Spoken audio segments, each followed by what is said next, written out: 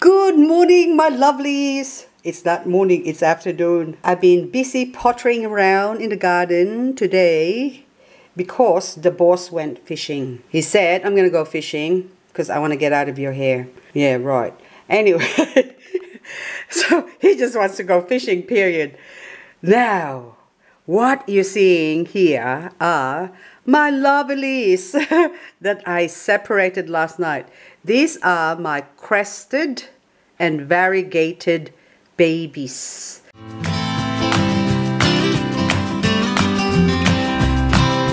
So I spent about until 5 o'clock, nearly 5 o'clock in the morning. This morning, so it's still today, isn't it? The 30th of December 2020. And I'm staying up all night just so I can separate these babies from their mummies because it's due. It's long overdue. Hang on. Okay, just go that one because you can't see it. But anyway, why didn't I turn this on? How about that? Okay, sometimes my brain goes out the window. The door.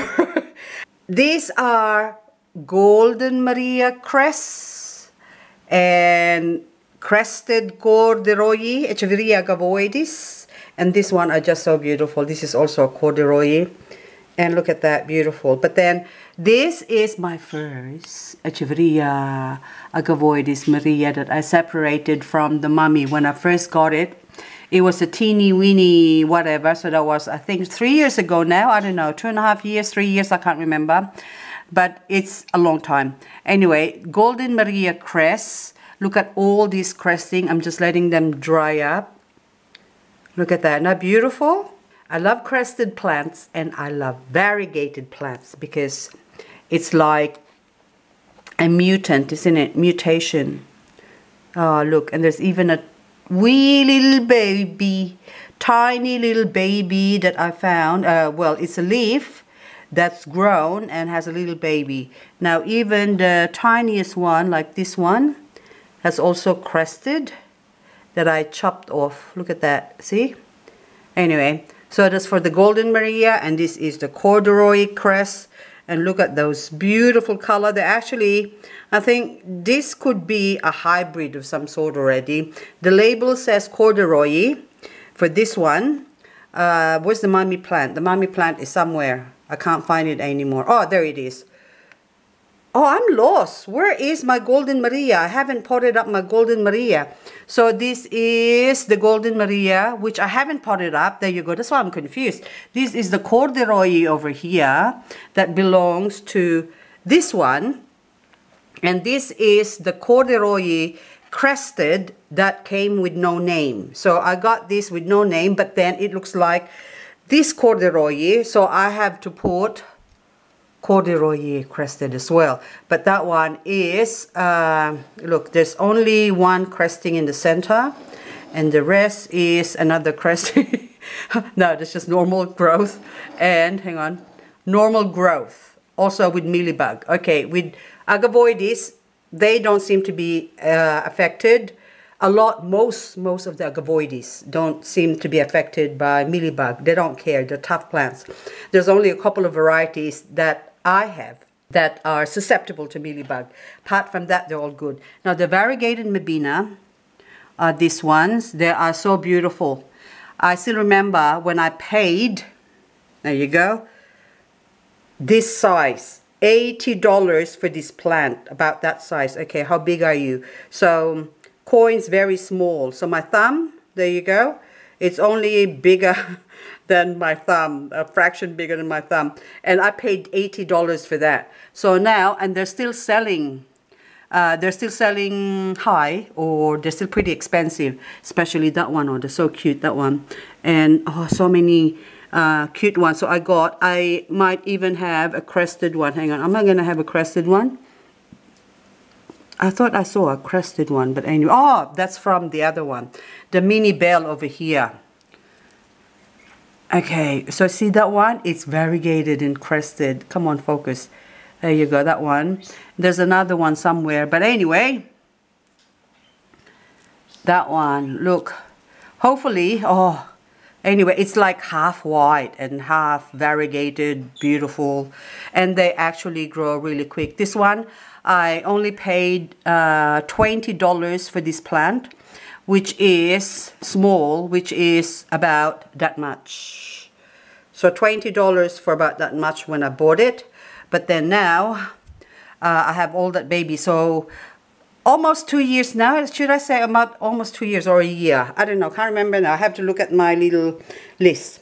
Since this is almost the end of the year, I am not prepared to show you my mess. So I've got soil going there. I've got a broken pot with 8 months old Orbeia. So these plants need to go in my front garden. It came from one plant that was hanging down, and it's grown and it's got beautiful stinky flowers but all creatures big and small, you know. So I love all plants. I don't care if they smell or everything has a right to life except mealybug, to say. Anyway, no, even mealybug, there must be some good with mealybug. I don't know, there must be some good for them. Anyway, it's the same like flies. What are they good for? These cobwebs here, look. Oh, my Echeveria green rose, supposed to be in the ground, but I haven't yet because so many reasons. I'm busy. And life still has to, I still have to live, and I only have limited time to work in the garden, and plus now that time has now been taken up by me uploading videos. There you go. So it takes a long time to edit the videos as well. And hang on, before I kick my coffee here, I'm just, see, look, I got the coffee in the ground because I'm full. I got nowhere to put plants. Now this is my Dischidia Ovata. Dischidia. It's actually pronounced as Dischidia Ovata or watermelon Dischidia. I don't know if I'm pronouncing that correctly. Someone corrected me, a friend of mine. But anyway, so this is beautiful plant. This is the last one I found from Yarra Nursery. So if you're here in Canberra, so I got this from Yarra Nursery. And seems to me that people have been breaking off the leaves. So that should be full of leaves hanging off that, but people I think have been breaking it and stealing it. Okay, for those ones who stole all the leaves, look at that, they stripped it basically. So look, there's roots coming out there. So I don't want to wish anyone bad, but people who steal plants, the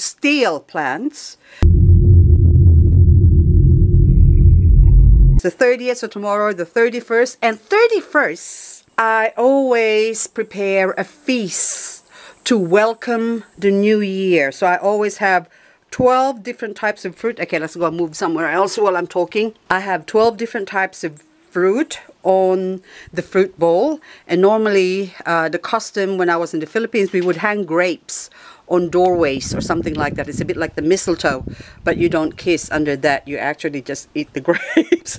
You know, it's just to welcome the new year.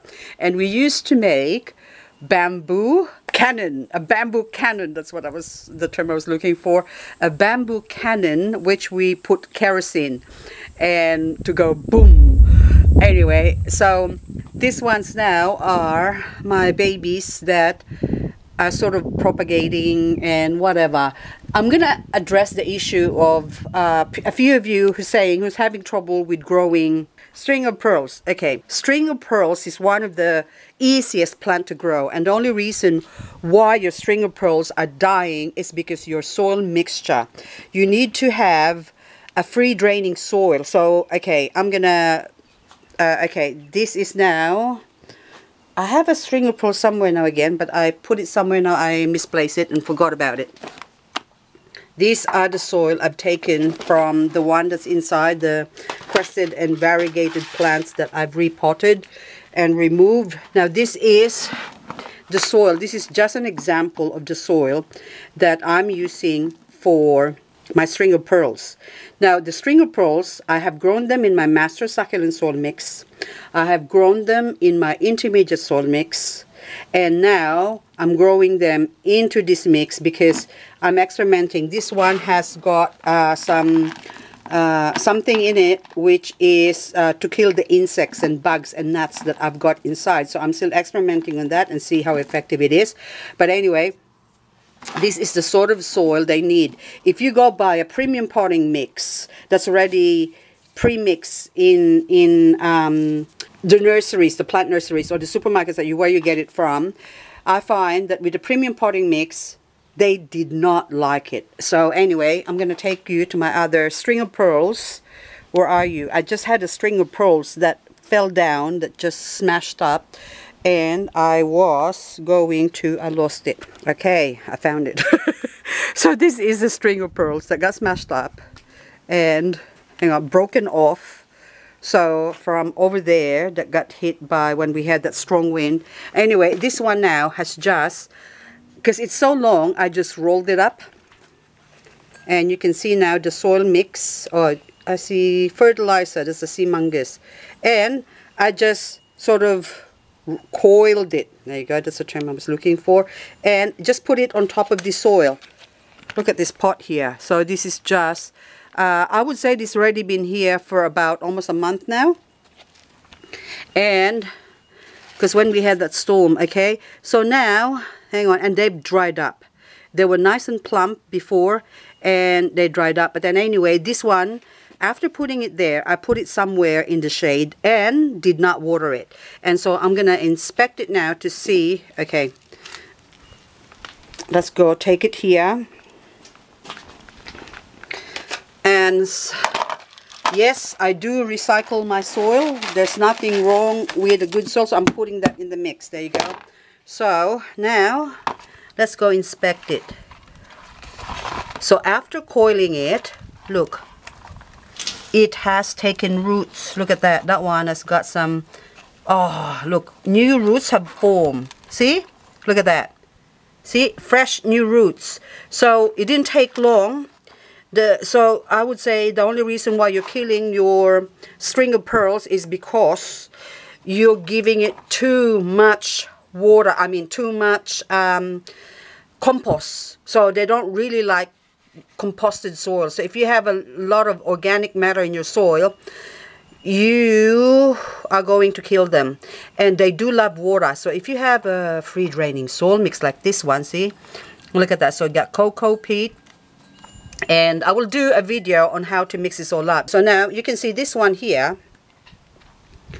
that hasn't even touched the soil, but I can see some roots growing on the tip there. So that's just bits of string of pearls broken up. And then anyway, I just go stick that in there, and then now I'm just gonna water that. You can water that. I'm not really soak it. I can even put that in water and soak it, and it will grow. Now when they're still in this condition, so they're all like really dried up, I would advise you put it somewhere where it's bright light but shaded. Don't expose it to the sun. Now I'm going to show you the ones, and then if they grow and after a while, say a few months, when they're nice and healthy and plump like these ones here, then you can put them out in the sun. So those ones, look at that, nice and big and fat. Okay, now see, my other one that I've been torturing for a long time now is, see here, just exposed to the sun. This is now about 3 o'clock in the afternoon, and that's where they live. And look at the top. I don't know if you can see that, but anyway, I can't reach. Okay, I got this camera on my neck. Anyway, so water them.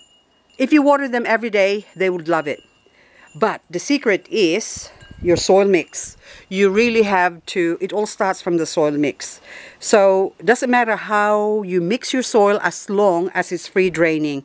It might take a little bit of experimentation for you to find out the proper soil mix for your different succulents, but don't be afraid to try. You'll be fine. Anyway, this one now, I've done a video of this one, which I'm going to upload on New Year's Eve tomorrow.